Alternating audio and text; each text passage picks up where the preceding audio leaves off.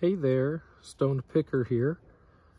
Came across this petrified piece of once living material, and of course I thought it was a piece of petrified wood. I just kind of tossed it in the vehicle, and I took a look at it today and I realized, hey, that might be coral. So definitely think there's a good possibility that this is a piece of coral with these lines here. I know there's the palm wood, which kind of has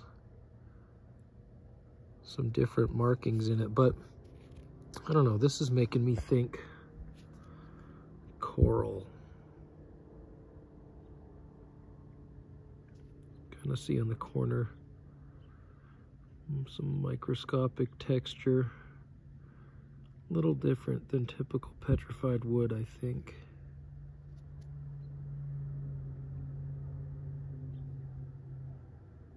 Pretty cool looking piece though, huh?